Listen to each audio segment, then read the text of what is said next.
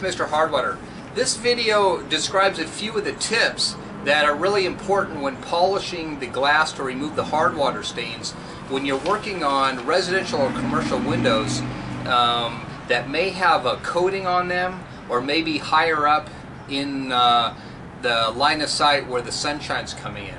Now it's really important to note that when you're polishing on the glass, most of the hard water usually accumulates at the bottom of the glass, and therefore when it's in the bottom of the glass it's usually in the shade and the calcium stains are harder, which means that you're probably going to use more of an abrasive combination of cleaner and pad to remove the hard water when it's on the lower part of the glass. However, it's unusual for the hard water really to be really high up, but occasionally sprinklers, and you do get sprinklers will hit the glass and you'll get silicate runoff from concrete, etc. onto the glass, so sometimes you do get staining higher up. However, it's important to note that the polishing process changes when you're working lower than when you're working higher. So as I mentioned before, the stains are usually accumulating much stronger at the bottom of the glass. So in those circumstances it's usually okay to polish with a steel wool pad. It's a super fine 4/0 steel wool pad and the powder. Now this is the most abrasive combination, and it really cuts through the hard water stains quickly and efficiently, and it's really what you're going to want to use on the bottom parts of the glass that are lower to the ground and in the shade. Now as you move up to the window and the sun starts to come in, you're really going to want to switch to a less abrasive combination, and in that case what we recommend is for you to use the liquid glass polish as well as our nylon pads. Now this is the least abrasive combination possible, and that's really important for when you're working up higher, because what we really don't want to do in the polishing process, we don't want to create any damage. Now it's very unpredictable and difficult to tell whether or not a window has a coating or not. And this day and age, you're never quite sure where the glass is being made and how it's being made. So it's always best to start with the least abrasive combination when you can, when you're working on windows that may look like they may be coated. So what I recommend then is to change your polishing technique out when you're working lower to the ground than when you're working up higher.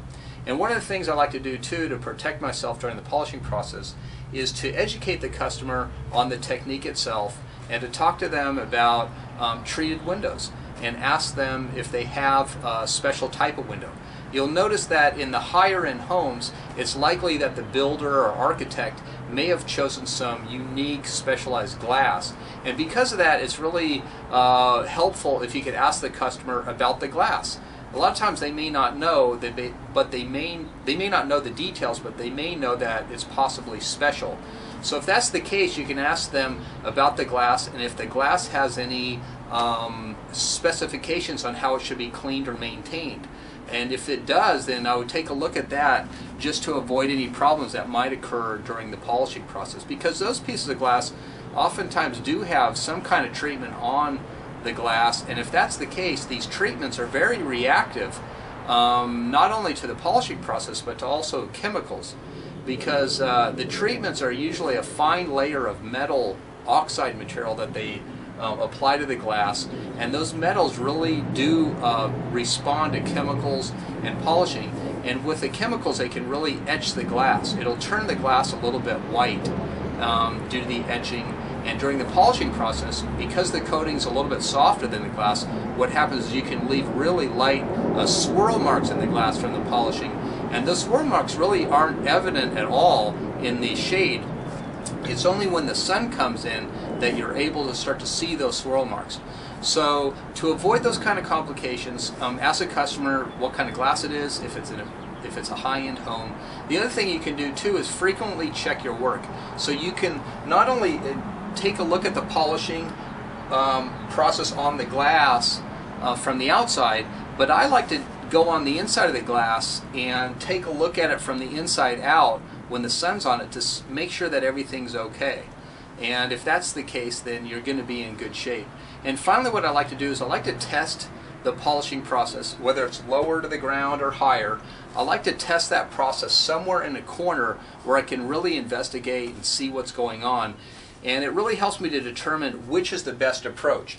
Now, generally, for me, I like to start with a liquid glass polish because it's the least abrasive material possible, and I'll probably start with the nylon pad. Now, if this combination is not abrasive enough, what I'll do is I'll stick with the liquid glass polish, and then I'll switch to the superfine 4/0 steel wool pads. Now, this is a great combination a lot of times for commercial windows. I've really found this to be effective.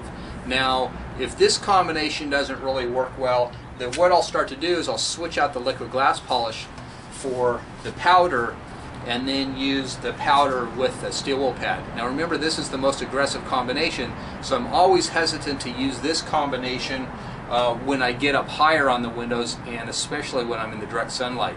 I really prefer not to use that combination when I'm working there.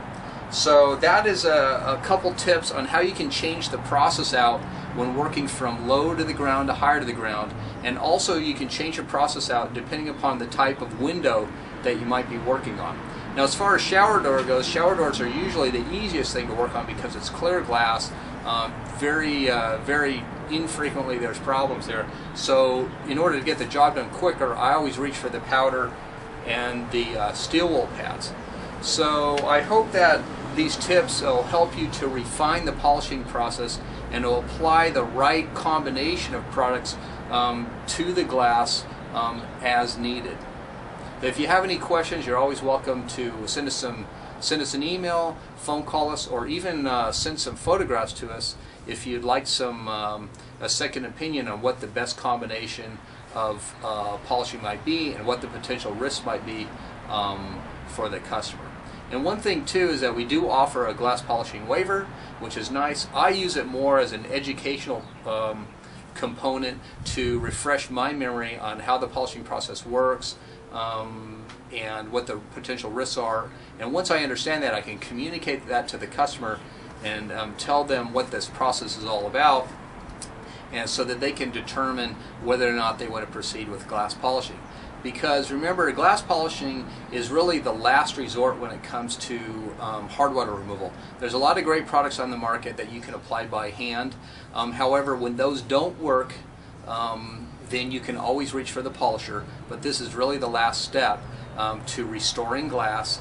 And so if that's the case, when you're doing the restoration process, you want to make sure that you get it right, and you think through the process and use the best combination of products that are going to get the job done, realizing and working with your customer that restoration can be difficult, can be challenging, but it can be done.